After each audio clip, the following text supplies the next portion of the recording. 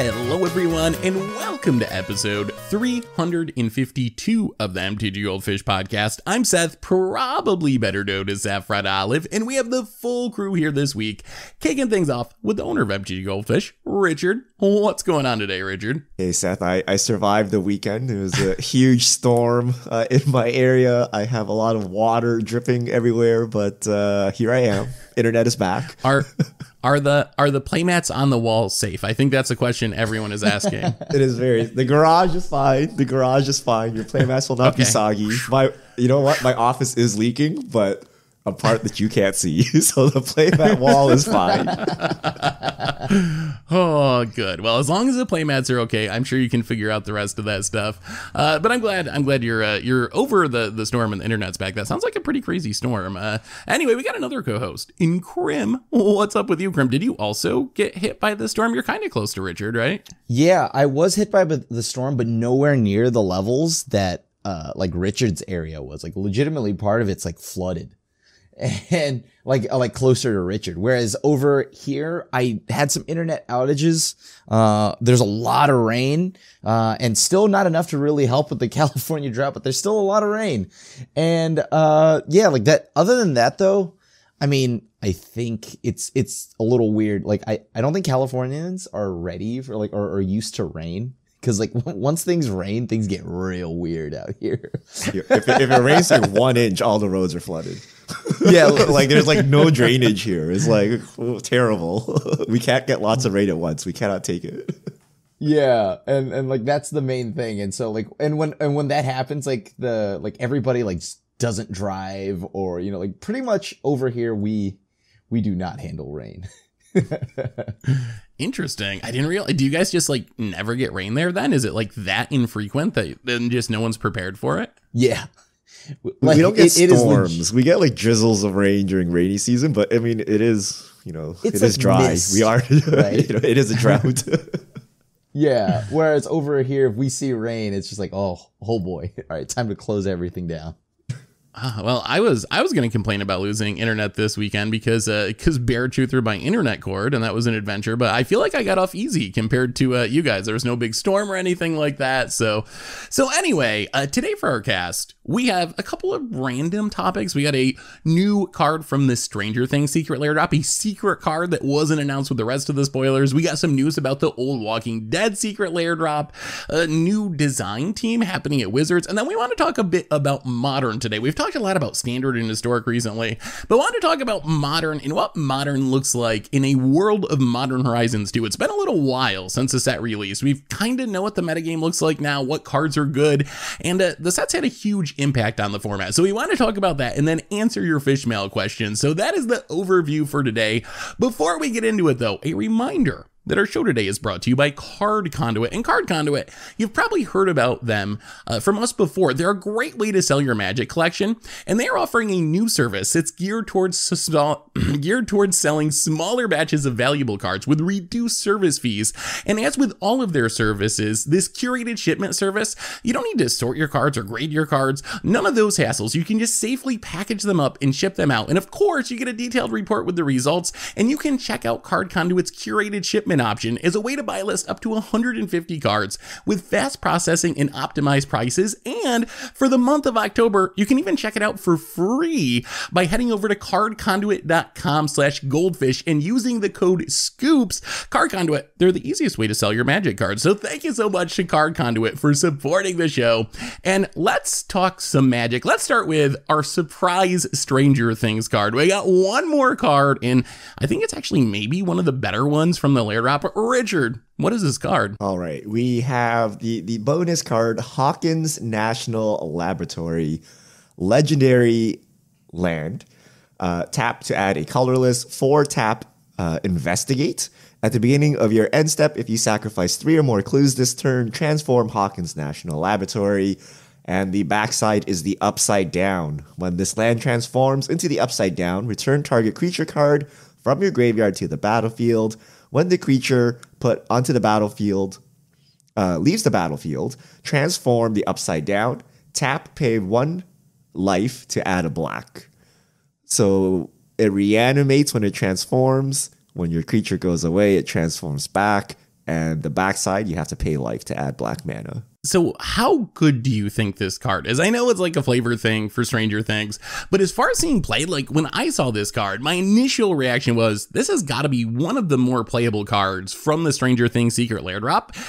I mean, it is a little limited because the backside does make it a black card color identity wise, so you can't play it in any deck, but still, I mean, a land that comes into play untapped, it can draw you cards, it's pretty expensive, going to be 6 mana altogether, but they can also flip around to reanimate stuff. Like, how good is this in Commander? Obviously, if you're playing like Eloise Clues, it's going to be one of the best cards in your deck, but what about outside of like a dedicated Clue Commander? Is this something you can just run in your black deck for value, essentially? I don't see why not, right? Like, this seems like an amazing card.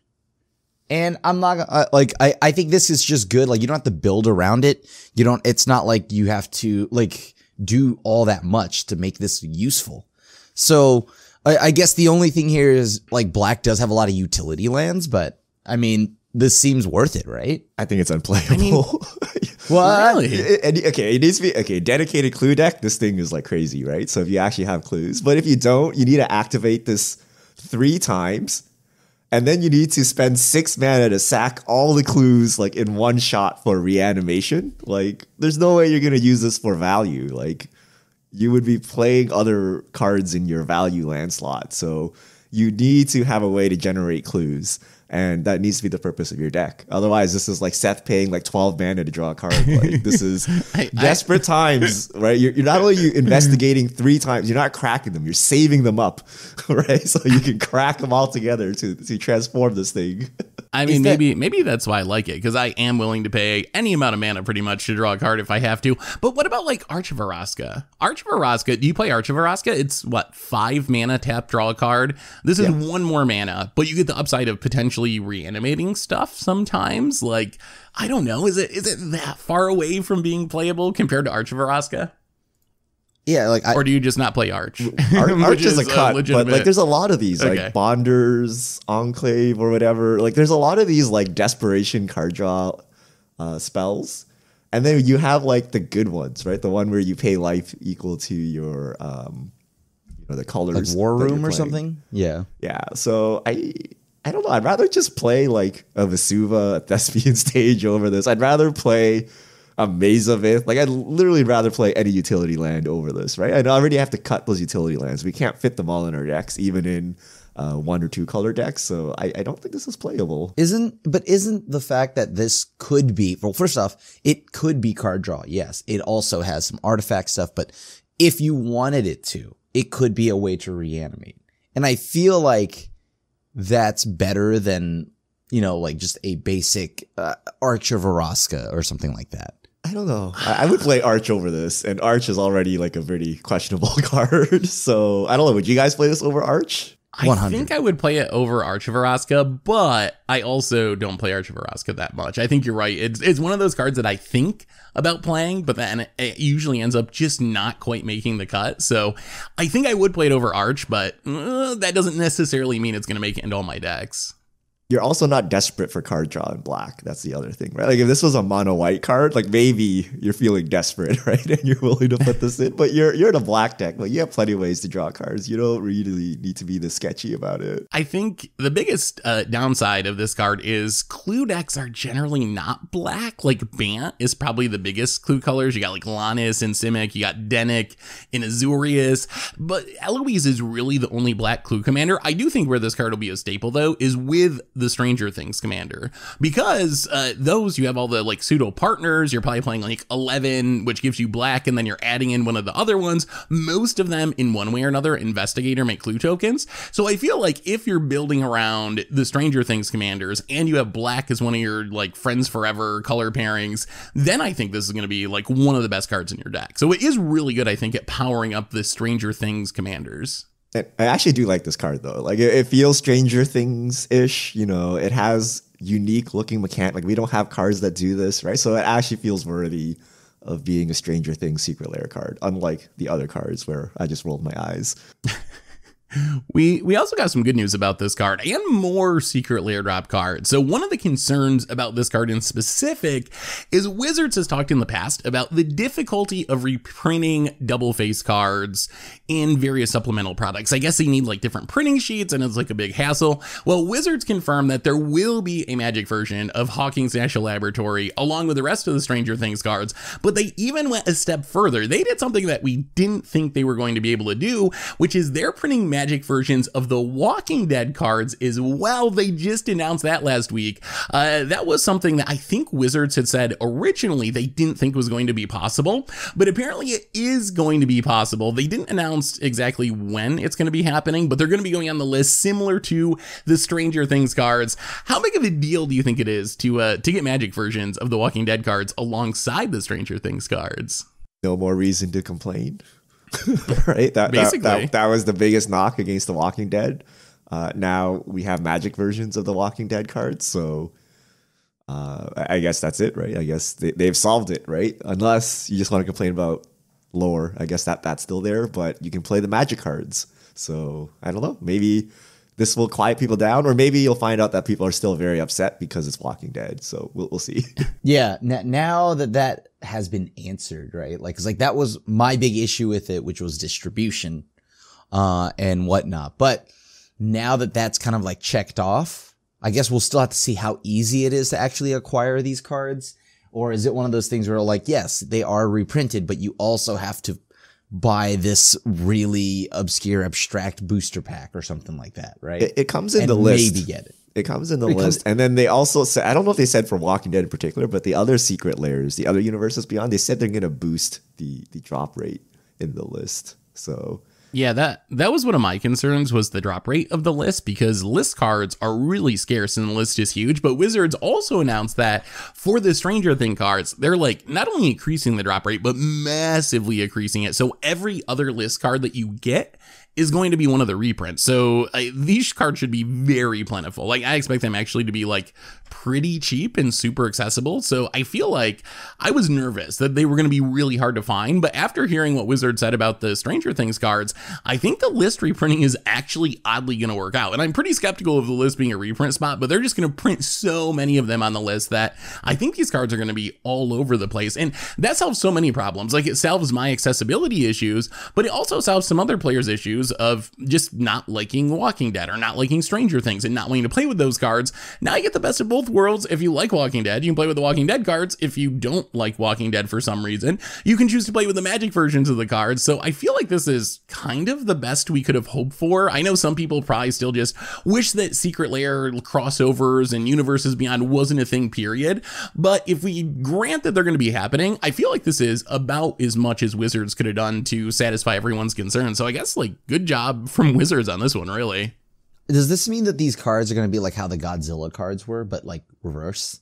I think it's more awkward than that. My understanding is it's going to actually be two different cards and they're not going to have the like extra name on them or anything. So there's going to be a Magic version and the Walking Dead or Stranger Things version, but then the rules will say that you can only play a total of 4 copies of those cards. So yeah, I don't think they're going to look like the Godzilla cards, but I think they're going to function. They're going to function similarly to the Godzilla card. That part does feel weird, that there's going to be 2 cards that are the same, kind of, but have different names, but so work as if they're the same card. So like in Commander, I will be either able to play Rick or, I don't know, MTG Magic Rick. Right? Yeah. Like, okay. I mean, kind of weird, but all right, better than nothing. So I think my concern with that would be just like new players not realizing this like somewhat obscure rule and being like, hey, this card seems really good. It's just like Rick. This will be perfect for my Rick deck. Why wouldn't I play this? And I mean, I guess in Commander, it's not a huge deal. It's a casual format anyway. I don't think anyone's going to freak out too much if someone makes that mistake. Hopefully people just like nicely correct whoever makes a mistake. But I do think that's a thing that'll happen with newer players, because why wouldn't it happen? If I was building a Rick deck and I didn't know better, I would want Magic Rick in my deck too. Anyway, we got one other piece of news, which is Wizards is creating a new play design team, a casual play design team that is focused on making casual products, which I think is mostly Commander. That'll probably be the biggest chunk of it, although I'm sure it also entails other things, you know, weird conspiracy sets and things like that. So what do you think? What do you think about this new play design team? I think this is interesting, but is this... Like, I guess I'd rather have them test something out for Commander, because now that's like their go-to format.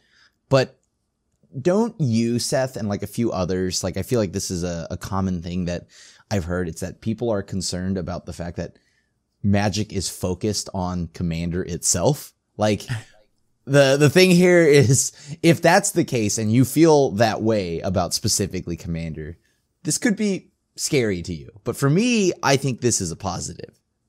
I think this will be fun. Like, I mean, it's a good idea for right now. I guess it's like speaking in hypotheticals, and I'm a little bit more of a glass half full kind of guy. So I'll have to go with, I am excited about this, because this means now we won't have to worry about too many broken things going into Commander. Cause like you already know that Magic is going to focus on Commander. And that part is just, you know, you just have to move past that. However, the things that they can try to moderate the things that go into Commander, as opposed to before, it was just like a blind whatever, throw some darts and hope that it works out. Yeah, so I mean, in my perfect world of Commander, we just play with the cards that Wizards designs for Standard or whatever, because that's kind of, I don't know, I think that's part of the fun of the format for me. So in general, I would prefer Commander not to have cards designed specifically for it. At the same time, I understand that that's not going to happen. Like, we're way past that. Commander is the biggest format. It's making a ton of money. It's super, super popular. So there's no way Wizards is not going to make cards for Commander. And if they are going to make cards for Commander, I definitely think it's better to have a play design team testing those cards than not to have a play design team testing those cards. So even though I would prefer not to have Commander specific cards, at this point, I think that's in the past. That's done. We've moved past that. There are going to be Commander cards, and the more play testing, the better. The only thing I would say is, I don't know if the track record of the actual play design team is super, super good because of the last couple years of broken cards in Standard. So that makes me a little concerned, is I'm just not exactly sure, like, does having a play design team actually mean that we don't get broken cards? Because if it does, why do we get a play design team and then a million bannings in Standard like the 2 years after that or something? So that part is a little bit concerning, but I think more testing of casual cards is good. Maybe we don't get as many Jeweled Lotuses or Arcane Signets because someone will catch that ahead of time because of this new team. Yeah, I agree with Seth. This is all non-news. This is just marketing hype. Like, we've had play design teams for Standard, Modern, and like, look where that's gotten us. So they're saying many things, like Melissa asked these questions, like, how likely is a card to show up? Is it fun if it shows up in high quantities? How much fun is this for the table, like net fun? You know, how easy or difficult is it to include in your deck? Does this card have enough interaction points and counterplay?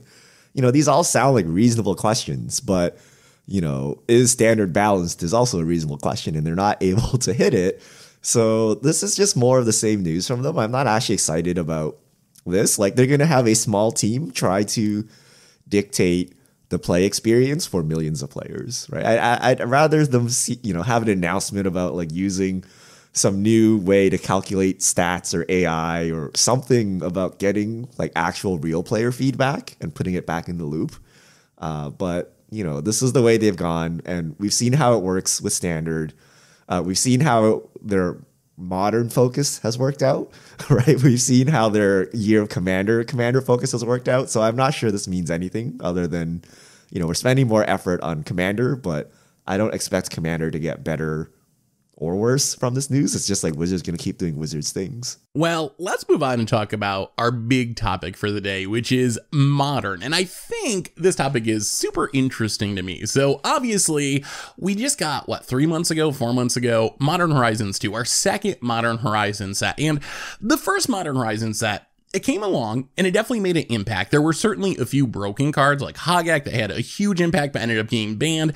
But overall, I think Modern Horizons 1 mostly, other than those couple of like misses that were just way too good, powered up a lot of tier 3 decks and like made them tier 2 decks, or powered up some like tier 2 decks and made them tier 1.5 decks. But it didn't just come in and absolutely change the whole Modern meta, especially once we got rid of those mistake cards like Hogak. Modern Horizons 2 has had a much bigger impact, I think, than Modern Horizons 1. Over on MTGGoldfish.com, you can look at the most played cards by format staples. If you go to Modern right now, the top creatures in Modern, we have Lurrus, we have Stoneforge Mystic, we have Brazen Borrower, and then the other 7 cards are all Modern Horizons 2 cards. Endurance, Solitude, Sanctifier Invect, Ragavan, Fury, Dragon Rage Channeler, and Esper Sentinel. And even the spells, not as heavy as creatures, but Prismatic Ending is on there. We have a couple of OG Modern Horizons cards in Force of Negation, Force of Vigor. We got Counterspell, which entered the format because of Modern Horizons 2.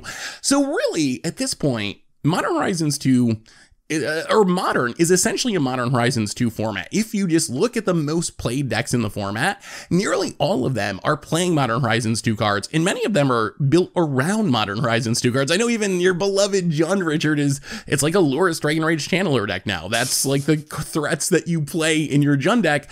What do you guys think about where Modern is right now and the impact that Modern Horizons 2 has had on the format? You know what? Personally, my opinions on the format is that Modern is still oddly, it's got a whole shakeup from Modern Horizons 2, but it's still very fun. I don't know how that is when the format is at a point where I have to Chalice of the Void main deck. You know what I mean? But the thing, Control has now dropped Path because it's a 1-drop and I'm just going to play Solitude instead. And this is a weird timeline where I just look at a card like Path to Exile and that's not getting played, but it's still oddly fun to me. And Monkey, though, spirals out of control real quick, I think it's still it's a format shakeup that I think is okay with me. Maybe that's just the way I feel right now because I'm still enjoying it, but maybe in a year I won't feel so great about all the free spells and all this stuff and all the monkey drama stuff. So I like it. And some of these cards, the reprints, I think should have already been in the format. I think I've talked about how Counterspell should have existed years ago in Modern. Even now to this day, yes, Counterspell is a very good card, but is this the end of Modern? No. There are many things that have quote unquote ended Modern, like Jace the Mind Sculptor, but Counterspell was just another one of them. Yeah, I don't think anyone cares about Counterspell. I think think it's the monkey, right? And this is not just a Modern problem. Vintage and Legacy also have been heavily warped, and everyone's just playing monkey decks, right? And yes, there's a variety of different decks you can play, but the problem for me is monkey is not fun to play against, right?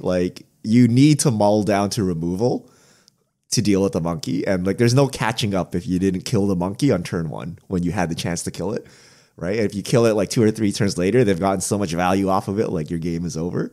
So I dislike that. I dislike that Modern is a rotating format now. It's okay, when Modern Horizons 3 comes out, throw out your monkey decks, right? It's going to be whatever they're printing there.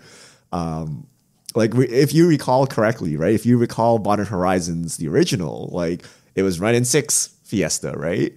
And then now it's Ragavan, right? And we're just playing really expensive standard at this point, which I feel is problematic. And I don't know how they would solve it because they're not going to make a Modern Horizons that doesn't sell well. Why would they do that, right? Which means the cards they print need to see substantial play in Modern, which means it's going to warp the Modern meta. And that just means Modern is now standard 2, right? It's just a rotating format. Buckle up, get $500 to $1,000 ready every time a Modern Horizons set comes out because you need to buy all the support cards for your new deck as well, right? So that's where we are. The format itself is okay, but I just don't like how it's so expensive and it rotates like this. It's happening, right? The fact that Vintage and Legacy literally look different, they just change all together every time a Modern Horizons comes out is problematic. Yeah, I think the price is, that's a really good point. And that's something I'm concerned about too. I think rotation kind of works for standard because in general, standard decks are relatively inexpensive. Like if you play standard decks, you know, they're $100, $200, sometimes worst case, maybe $300 or $400. In Modern, you got a lot of decks that are $800, $1,000, $1,500, $2,000 isn't out of the question for the most expensive decks in the format. And that's tough if it's rotating every year or two. That's a big chunk of value to potentially lose. Of course, hopefully not all your cards are going to lose value. Like Wrenn and 6 is still an expensive and playable card, even though it might not be what it was when Modern Horizons, the original, first released. But I do think that is a big concern. I think Modern is in an interesting place. I like the format and I still very much enjoy playing Modern. So it's not that Modern has become unfun for me at all. I do think that maybe this Modern Horizons was a little bit too much change for the format. I think that Modern in the past before Modern Horizons changed too little. I remember the days of having a set release video and trying to do the top 10 cards for Modern and literally scraping around for maybe a card that could show up in a sideboard sometime. And that was the top 10 list because Modern just wouldn't change at all because it was so powerful. New standard cards couldn't really break into it. But we've gotten a lot more powerful standard cards that have shown up in Modern. Plus we're getting Modern Horizons. And now we're going through a huge shakeup every year or two, which I think maybe we need a little bit more middle ground here. Maybe it would be better off if Modern Horizons changed Modern, but didn't just completely make a brand new meta. So I do think I still love Modern Horizons and Modern Horizons 2. It's still one of my favorite products and I want them to keep printing them for sure. But I do think that maybe the second one went a little bit too far with the shakeup. It is pretty jarring to think that in Modern, a format that's been around for decades and features 20 years worth of Magic cards in the card pool, that you have to play cards essentially from the most recent Modern Horizon set to be competitive. And I think that's kind of where we're at this point. And I'm not sure that that aspect is really good. I think part of what people enjoyed about Modern was the idea that I could work towards building this expensive deck, but it's going to be worth it because I can play that expensive deck for a long time. I think, as I said, in the past, maybe it was too long of a time, but now it might be too short of a time that you get out of your investment before the next big shakeup comes. And I do want to point out that we've forgotten about Modern Horizons 1, right? Like Hogak, Urza, those were the good cards, right? They're gone, right? Monkey is still here. Monkey could go, right? But Monkey's like a fair card, right? The other cards were more like combo-y. But, you know, like... Monkey is a fair card. I like it when you say it. It say is, it again, right? You don't die instantly, right? You think you're playing a game of Magic, and it keeps going for a while, right? And then everyone's like, "Oh, your deck can't handle a 1-drop. Please get good," right? Like, it's very easy to like argue down Monkey, right? But Monkey is here, and we already powered it down, right? Like, so I don't know, like maybe the problem is just you ban Monkey, and then we just complain about free Solitude and Endurances, and that's better, right? But, you know, Modern Horizons 1 got their big hitters like all out of the format. They're all banned. A question then. Do you think if those didn't get banned, right, and we somehow were all just a glutton for pain and we loved playing Hogak, right? And if it were still legal when 2 came out, would 2 cards even get played? Or do you think Hogak would still take over? I like Hogak because it was like one deck. Right? Or no like, way. Know, like one you liked Hogak? No. But you know what I mean? Like, yeah, the deck was overpowered, but it didn't bleed into like every fair deck plays Monkey, right? Like that's the problem. Like if there's only one Monkey deck and it was good, I would have less issue than that. Than like Monkey just goes in like every single like playing Control. Just put 4 monkeys in. It's probably better, right? Like playing Tempo, 4 monkeys, obviously. Playing mid-range Jund, 4 monkeys.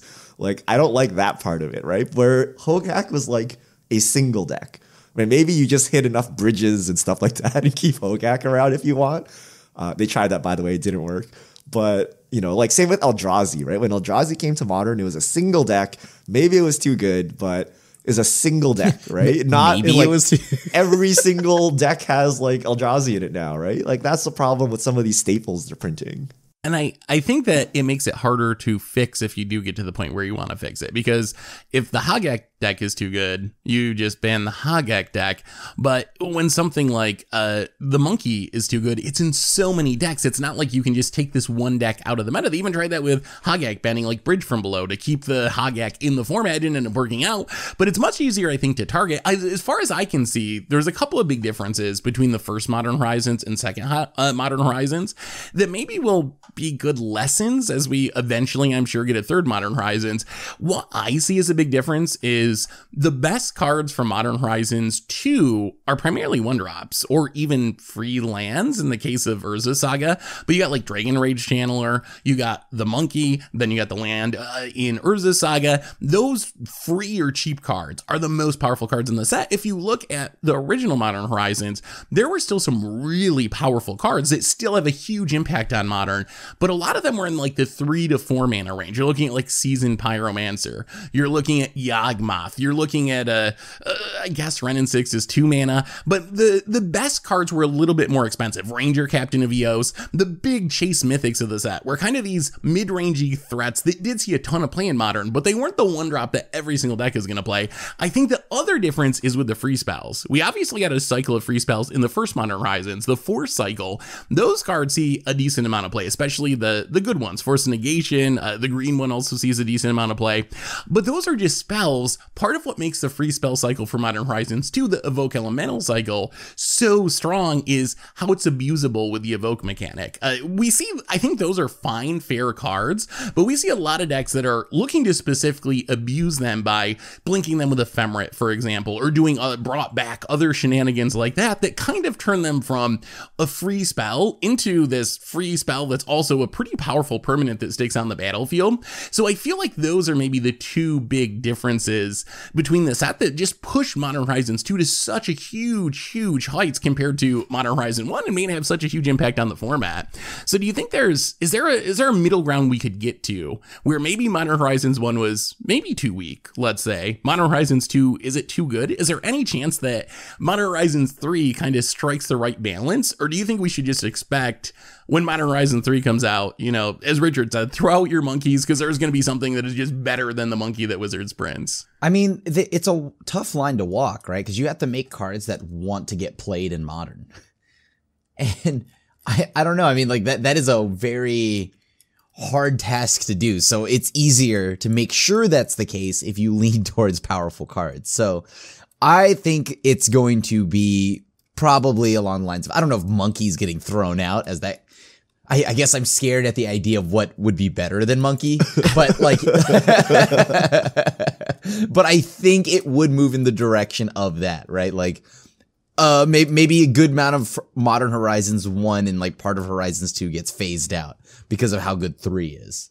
Yeah, I mean, I think it's going to be powerful, right? Like all the cards set listed are 1 to 2, like 0 to 2 CMC effectively, right? Like Hogak was really a 2-drop. Urza was really like free because you could tap all your artifacts for mana. Then you have the literal free spell cycles. Monkey is 1. If you print a good 3 or 4 CMC card that's actually like 3 or 4 CMC, it's not going to be played. Like most decks won't play it. So for them to sell their product, they need to print kind of these cards. So I expect Monkey to be replaced, right?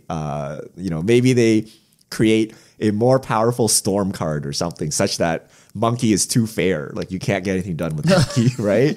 Or they make like, you know, like in Legacy, they play Murktide Regent, also MH2, right? As like a Delver-esque card, right? Like they can make a flying monkey or something like that, right? So, you know, I do think they're going to push the envelope, right? Like this is how powerful Modern is. For Modern Horizons 3 to sell, it needs to be even more powerful. So whatever that means, right? So it can't go back. They can't make it worse. Then who's going to buy the cards, right? So we got to see power creep to sell more cards. Yeah, that is kind of a scary thought because it is hard to imagine a 1-drop that is better than Ragavan. Like Ragavan is just so incredibly good at what it does. Do you think we need banning? Should we be talking about bannings? Like on one hand, It is a diverse format. Like, I think according to the metagame page, Hammer Time is the #1 deck, and it's like 10% of the meta. There's a ton of different decks. If you play a Modern League, you often play against, 4 or 5 different decks. So the metagame is still diverse as far as archetypes are concerned. But within those archetypes, you have these like meta archetypes where you got Ragavan decks, you have Urza's Saga decks, you have the Cascade style decks. And between those 3 like meta archetypes, that actually accounts for a huge percentage, especially if you throw Lurrus in there as another meta archetype. Like, those 4 meta archetypes really encompass a huge percentage of the modern metagame. So do you think we should be having conversations about banning Monkey? Or before, we were talking about Urza's Saga being on that level, and I think Monkey is kind of like taken most of the heat at this point, and Urza's Saga I haven't seen talked about as much. But do you think it's time to have a conversation about whether modern needs to change, or do we just wait until the next, Modern Horizon set comes along and trust that that's going to change the meta for us? Okay, nothing's changed for me.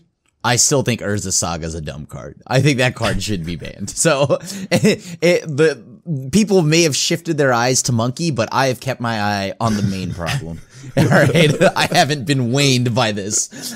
I hate Urza Saga. I think it's a dumb card. It actually, I've grown angrier at the card every time. But is it time for bannings? Yes, for Urza Saga. Everything else I think is fine. I legitimately, everything else just hasn't felt problematic. Yes, there are lots of monkeys, but that's not necessarily like the end of the format, right? Like, I don't think it's all that bad either. And, sure, it requires you to have more removal, but that's great, because then that means like those unfair decks, right, have to work a little harder to beat Monkey. I feel like, Krim, you really base your evaluations based on what your control decks can deal with. No, I don't just play. Deal with this card. If so, it's fine. If not, okay, I can see why you would think that, and yes, that is a fair assessment. But I legitimately think that Saga is a very powerful card, and the fact that it is a land, right? Like, yes, technically control decks can't beat Field of the Dead, but is that card not strong? I think. Oh, it's strong. I definitely agree with you. Urza Saga is very strong. Right. So but Monkey and all of that, like, if anything, that pressures now all the unfair decks, right, to like also have removal. So they have to slightly either go faster, or which is a possibility with Modern Horizons 3, or, dilute their deck and play a little bit more removal. And I think that's fine, right? I kind of want bannings. Like, I kind of feel like we're almost in the Hogak situation again, where most of the set is fine. I actually kind of like the Evoke Elementals. I almost wish they had split second or something so you couldn't pull off the shenanigans with them, and then I think I would love them, because I do think some of the shenanigans with blinking them can be maybe like pushing it as far as power level is concerned. But really, I kind of feel like if you chopped Ragavan out of Modern and you chopped Urza Saga out of Modern, then I feel like most of the rest of the set is sweet. Like, Murktide Regent is a cool card. Esper Sentinel, like, that shows up a lot, but it doesn't bother me. Having Archon of Cruelty as a new reanimation target, or Cauldron Complete, like, sometimes it gets you on turn 3 off a Stoneforge, but whatever, like, that's still, like, fine, and Grist is cool, and Ignoble Hierarch is cool. So it almost feels like these couple of cards at the top end of the format that are really, really dominating the meta right now, and I think I would just be in favor of getting rid of them, even if Ragavan is not like making one deck overpowered. It just shows up in so many different decks. I mean, you see human decks splashing it as a non-human creature just because it's that good. Like, that's a pretty good sign that the card is pretty busted when your tribal decks are playing off-tribe 1-drop just because it's that powerful as a standalone card. So I think I would support getting rid of Saga and Ragavan, and then I think the rest of the set might just be fine. I could totally see why, right? Like, like Monkey would definitely, there's no way you're not going to see Monkey, right? As of right now in this standard. So I could see what you're getting at there. I mean, like, I just recently, did a video, right? Playing Mono Red Eldrazi, playing the honorary Eldrazi, also known as Ragavan.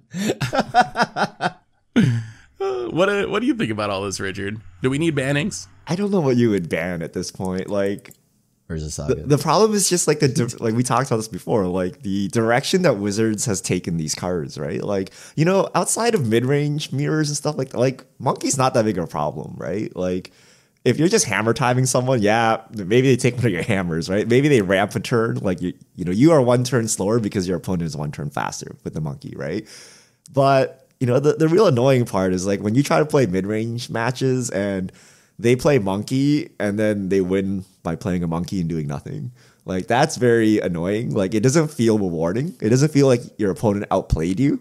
At least like when they storm off, like, oh, good sequence there. You played around everything. You stormed off. You played 8 cards. You know your deck well. Good job, right? Where they play monkey, they get a mana advantage. They destroy you, and you're like, what did you even do? I feel like I got ripped off here, right? So I feel it's more of that play pattern as opposed to anything else. So I don't know, like metagame percentage wise, like the metagame is pretty healthy, right? Like it's not like monkey is totally dominating like Hogak, but it's just an annoying card, and it doesn't feel like we're playing Magic. It feels like someone just won the die roll and won the game, right? So that's my biggest problem, like the play pattern of the card. So let me ask you this. What is the justification for having Deathrite Shaman banned if Ragavan is legal? Is Deathrite even better than... I don't think it is. If you look at Legacy, where they're both legal, like Ragavan is definitely way ahead of Deathrite Shaman in terms of decks playing it. Like, if the power level is going to be Modern Horizons 2 level, power level, should we be having conversations about unbanning some cards? No. Like, maybe some of these cards that were too good 5 years ago are actually just perfectly fine, or maybe even not very good anymore compared to the power level of Modern Horizons cards. Oh, dude. Deathrite is so good. Deathrite is so good. Is it? I think Deathrite is. Would you not just play a monkey deck? Like, what would you do with Deathrite? Would you put them? You would go Jund. Put them both in the same deck and like go to town, right? But if you had to choose one or the other, wouldn't you just choose monkey? I would rather monkey be in the format. Correct. But if you're talking about monkey is more playability, powerful. Deathrite is more powerful. It is busted. It's busted in long, grindy matches, card, right? But we're not long, grindy matching anyone in Modern, right? So I think it's close. But I do think that is a conversation. And I don't think it would be that broken. Like, I think at best it would just be monkey level broken. But at worst, it'd like not even see play.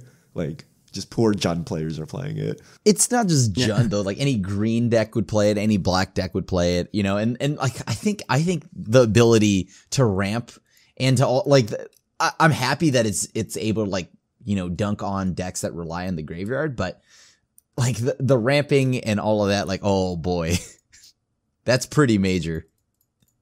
Because that's pretty much what monkey kind of does if it connects, right? Yeah, that's true. But you can dash it in, and it just snowballs. Monkey's so a threat. Hard, like, you can delve with advantage. it, right? Which is the difference between Deathrite and like monkey. Like monkey is, if you just protect the monkey, you ride it to victory. Whereas Deathrite is like you ramp, and then it's somehow like a late game win con, but you need to get to late game, right? It's interesting. It's an interesting question. I wonder. And what would you do? Like maybe you just play monkey Deathrite decks, right? And then you just go crazy, right? Like maybe that's the answer, right? But I mean, I think Wizards is due for a busted mana dork, right? Like Modern Horizons 3, maybe not Deathrite Shaman, maybe an upgraded one, or maybe a slightly nerfed one. But I think they're due to make another one, no? Yeah, I mean, I think it is. I mean, we got Ignoble Hierarch. That's kind of like the top tier, I would say, of mana dorks at this point, but it definitely has not dominated the format. It shows up in some decks. I think we could see, even if we don't get literal Deathrite Shaman unbanned, maybe we get to see something that's like almost Deathrite Shaman or something on that level. It wouldn't surprise me. Like, I'm not sure Wizards can make a literal Ragavan that's better than Ragavan. Can you make a red 1-drop that's better than that? I'm not sure you actually can, but you could certainly make a upgraded Noble Hierarch or some other sort of mana dork that would be better than the other options and sell out of packs. So maybe that is the direction they head next time they print a Modern Horizons. Well, the good news is it sounds like we're all still enjoying Modern, which I think is the most important thing. We play Magic because it's fun, and even though the meta is very monkey heavy, and Modern Horizons has certainly made the format more expensive and shaken things up to a huge extent, at least we're all still having fun playing it, which that's a good thing at least. It's not like any of us are quitting Modern. We've certainly had way worst times in Modern. I don't even know if I'd consider this a bad time in Modern. It's just a really weird and different time in Modern where we have one set that's really dominating the format. That's not something we've ever, I don't think, seen before in a format as big as Modern. We're used to it in Standard, where the new set comes out or there's a rotation and then all of a sudden you got Throne of Eldraine or you got Kaladesh or whatever, that it just kind of dominates the meta. We're kind of seeing Modern Horizons 2 doing that in Modern, which is just, it's unique. It's something we've never really experienced before in the format, but at least it's still fun. So I think that's a good thing. Yeah, like anyway, I think like the fact that Monkey and all these other fair cards outside of Urza Saga being in the format is fine. Like this is a blast. I'm having the time of my life playing Modern. Anyway, any other Modern thoughts before we answer some fish mail? All right, Richard, take it away. All right. If you have questions, send them to @MTGGoldfish with the hashtag MTGFishmail. We'll get to your questions on air. Rooked W. Eldon, given your reaction to white draw being limited 1x per turn, I'm surprised by the MTG Goldfish Commanders podcast reaction to see Esper Sentinel. What do you think about the 1x per turn restriction in the context of Esper Sentinel?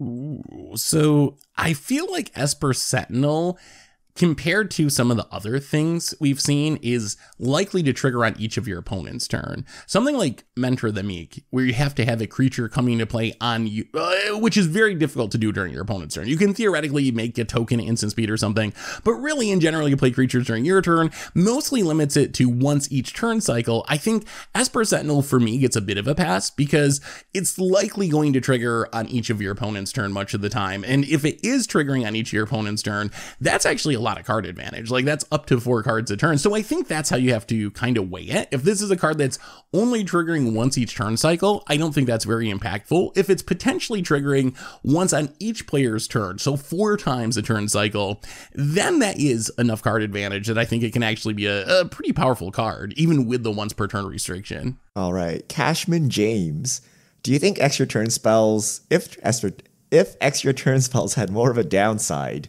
let's say Alrund's Epiphany gives your opponents the birds, it would be a more fair or better play pattern? Specifically, yes. in that one, yes, that would be like Alrund's Epiphany. And I think extra turn spells should always be attached with something a lot like the red ones, where you lose the game the next turn or something like that. I think, yeah, like maybe if you stasis yourself, like maybe your mana produces half the mana on your follow-up turn. So that you're using it for extra combats or extra activations and not the full-blown extra turn. Or what if you give your opponents back the turns they lose? Like how Emrakul was? Like Emrakul, yeah. Like if you took 5 extra turns and somehow didn't end the game, your opponent's getting 5 extra turns in a row right after you. Like, does that work or help? I feel like extra turn, like if it's giving the turn back, I don't think that's enough because usually you're not getting your turn back. So I will say though, it should be something like, I would love to see that, maybe like, oh, your permanents don't untap this turn, right? Or on the next turn.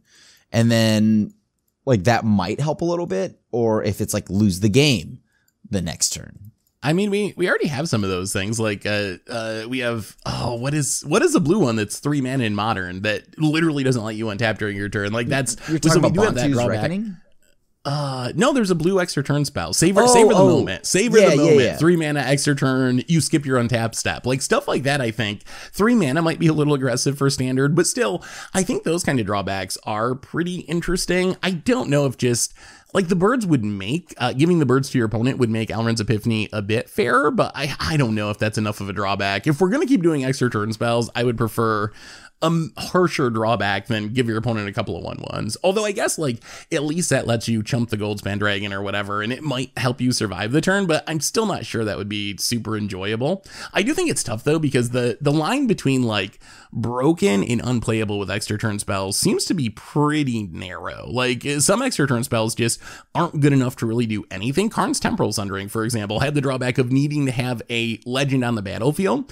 Didn't really see much play at all. There were a couple of like weird bruise on occasion, but really it wasn't anywhere near a staple level card. So if you have too harsh of a drawback, they're basically unplayable, and maybe that's just fine. But I think it is a really tricky effect to design for, to make it not so powerful that you're Nexusing or Alrund's Epiphany, but also good enough that people will actually play them in their competitive decks. Yeah, I think Magic players are smart. So if they get around the downside, then there is no downside and this card is busted. Otherwise, the downside is so great they just don't play the card, right? So it's like Dredge, right? Either it's unplayable or it's like completely busted. Like choose one. So I think it's going to be pretty hard. Whatever downside they come up with will either make it unplayable or people will find a way around it and it's not a downside whatsoever. Tanny Pastel, what's with all the hate for limited and draft, on-the-fly strategic building, no cookie-cutter meta, and limited resources? It seems like it takes more wits than Googling a deck and slamming epiphanies, but people don't like it. Oh, as somebody who pretty much never plays limited, it just doesn't seem fun either for me. I like the idea. I think limited has lots of things that you need as a Magic player. Like it's very good for you, right? To like play limited. It helps you with deck building. And much like mentioned, there's no one specific meta other than like maybe some formats people are like, oh, well, whatever, just draft every cycling thing and then use with Zenith Flare, right? But outside of that, for the most part, limited is actually pretty diverse when it comes to the decks you'll play against and things like that. So I don't know, actually. For me, it's just, I don't find it interesting. For me, limited, I enjoy limited quite a bit. The thing for me is, though, I mostly do constructed content. So that's the main thing that keeps me from playing more limited. From a more broad perspective, though, I think part of the issue is the price.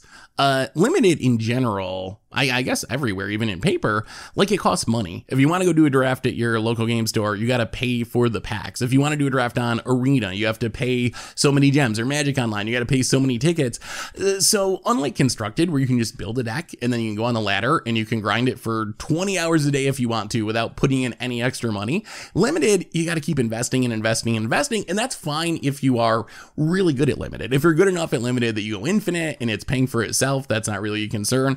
But for a lot of players, it is a really big expense. And if you go to like the Arena subreddit, you'll hear people talking about like trying to save up their gold for the week so they can do a draft or whatever. So I think that is one of the pinches, the restrictions that keeps limited from getting bigger, is it's just inherently a more expensive format for players that aren't really good at it. Yeah, I play a lot of limited. I love limited. I just don't like watching limited when I'm not playing limited. So like for pro tours and things like that, like it's a little boring to watch if you're not actually invested in the format. But I do think like the no meta thing is like overplayed. Like there is definitely a meta, right? Yes, you can draft and like not know what you're doing and still do well, but just like you can take a look at some standard cards, put together some reasonable looking mid-range deck and go, right? Like there's definitely a meta for each limited format. You may not follow it. You can just use like the what was it? Bread? I don't even remember anymore. Bombs, removal, evasion. Yeah. Evasion. I don't know what A is. I don't know what A and D are, but yeah, like just draft bombs, right? But you could use that, but there is definitely a meta, right? And I think the scariest thing is actually going into a blind meta and then doing draft, because if you play against someone who knows what they're doing, like you cannot win, right? Like no, they know what the good color pairs are. They know what the synergistic pairs are. They can plan ahead, but it's good if you don't have a collection, right? Like to play limited is like $10, $15 or whatever. To play standard is like $100 upfront, right? So it's good if you just want to get a taste of the game. But I think it's just, I don't know why people don't like limited as much.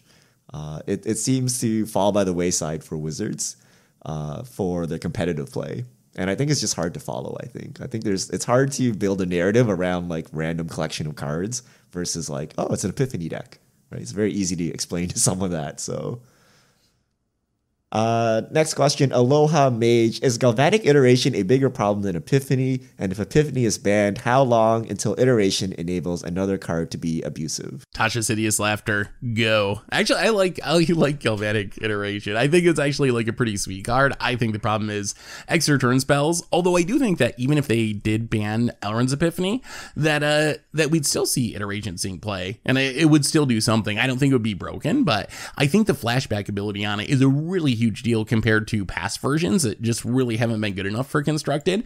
But I think it would be a powerful but fine card without extra turn spells to copy. 11 Vicious. If they removed Flash from Hull Breacher, would it make it more fair and unban worthy?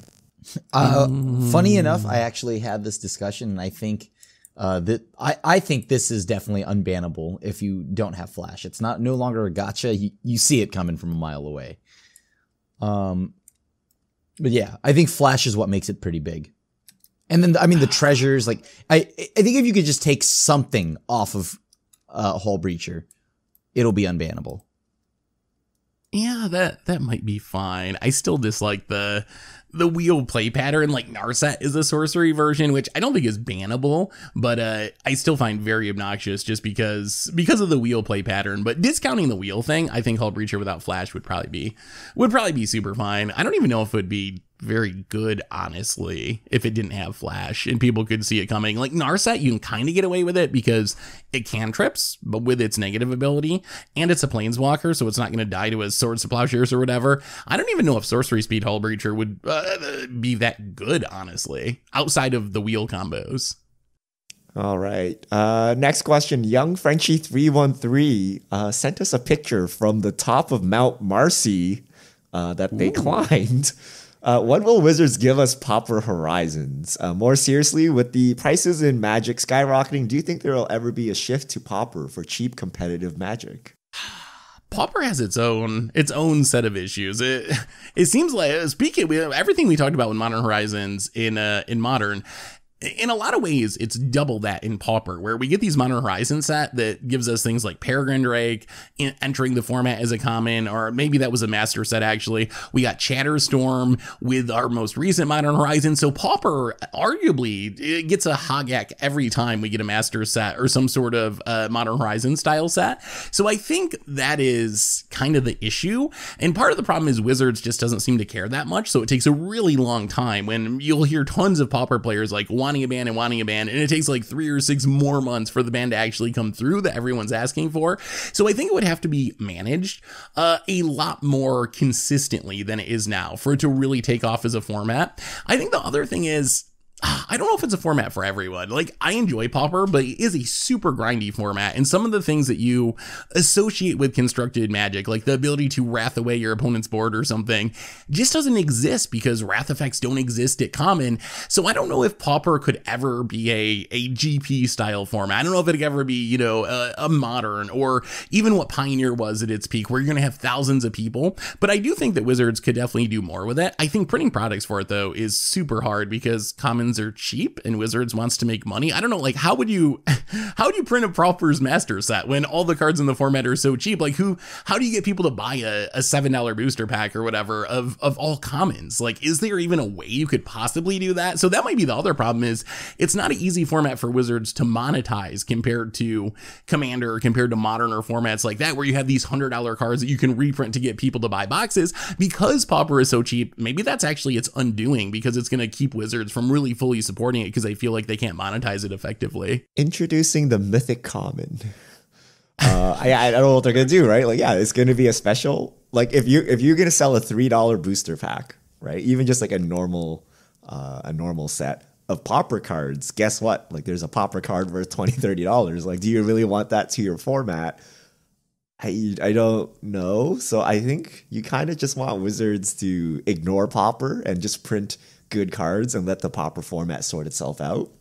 I know, before the original Modern Horizons and Commander Legends and things like that, right? People were like, yeah, we need Wizards to make like dedicated products, right? And then cue the endless complaining afterwards, right? So I don't know, right? Like, when Wizards starts printing for your format, they will shape it to what they think is correct, right? Which most likely is not what the community currently thinks it is. So there's pros and cons, right? You get new cards, but then also you get this like totally different format. So I don't know if you really want that. And Wizards needs to make money. They're not going to make like 50-cent boosters for you. So I don't know how we would solve that part either. Maybe they just take a bunch of mythics and rares and put a common symbol on them and sell the packs. Can you imagine like Ragavan, the common version, so it's legal in Pauper? No, it has to be unstable. also- Unstable. Like all the lands are now fetch lands and shock lands, and then the rest of the pack is commons, right? And then there's like box toppers or something, right? Like basically what they do to sell the silver bordered cards. Yeah, that could work. If you had like unique fetch lands or something in a special slot, that would probably sell the product. All right. So thank you to everyone who sent in questions this week. If you have questions, send them to @MTGGoldfish with the hashtag MTGFishmail, and we'll get to your questions on air. And I believe that brings us to the end of episode 352 of the MTG Goldfish podcast. So Richard Krim, thanks for hanging out. Thanks to everyone for listening. Thanks to Card Conduit for supporting the show. And we will be back next week to talk about, well, definitely spoilers, because that's starting on Thursday for Innistrad Crimson Vow and whatever else goes on in the world of Magic. So until then, everyone, have a great week. And this is the crew signing out.